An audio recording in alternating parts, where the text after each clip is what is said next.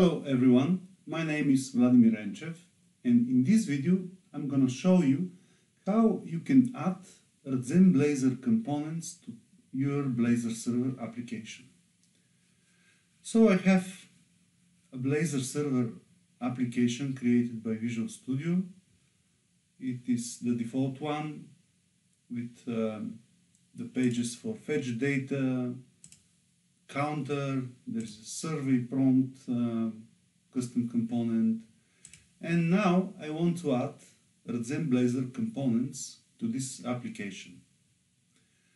To do that, I will follow the instructions from our Getting Started page in our Blazor demos.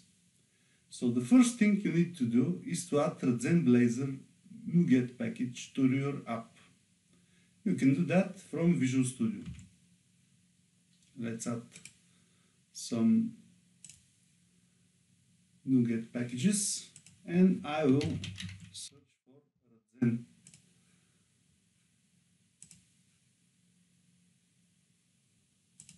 And here is a Radzen.Blazor package with the components that you need for your app. Press Install button.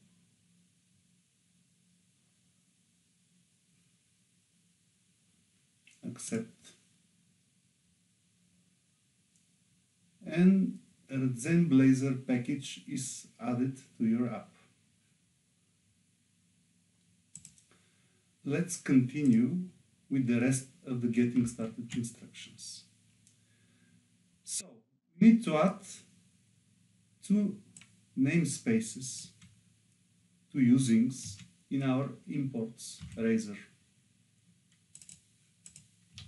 The first one will be using Radzen, and the second, I will just type it,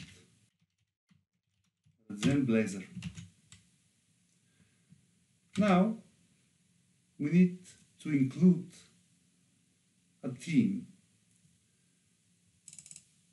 For example, I will use our material-based theme.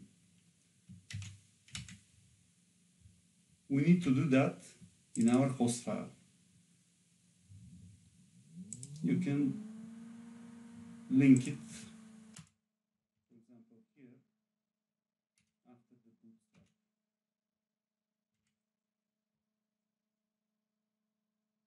Let's now include the JavaScript required by our components. Again, this can be done in our host HTML. We can add it after Blazor server JavaScript at the bottom of the body here. Okay. And now we are ready to use a component. Let's, for example, add Radzen button to our index page. I will simply paste our example from the Getting Started instructions, and I will check if the button will work as expected. Press the button, and the handler was invoked. Let's now add a special components to our Blazor application, the dialog, notification, context menu, and the tooltip. To do that, you need to register first these components in your application main layout. Let's do that here. You can simply put them on the top of the content in the main layout. And now you need to register the services in your program CS.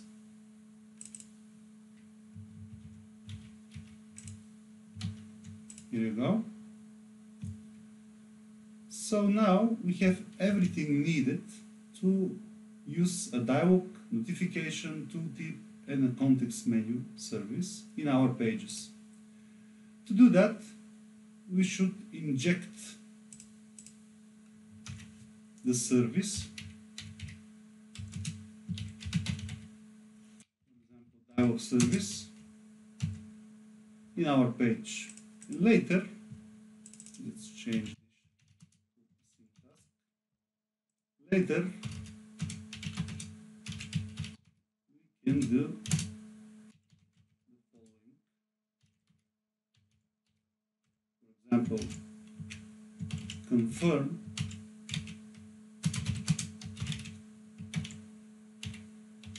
from a button click. And let's try to check if the dialog works as expected.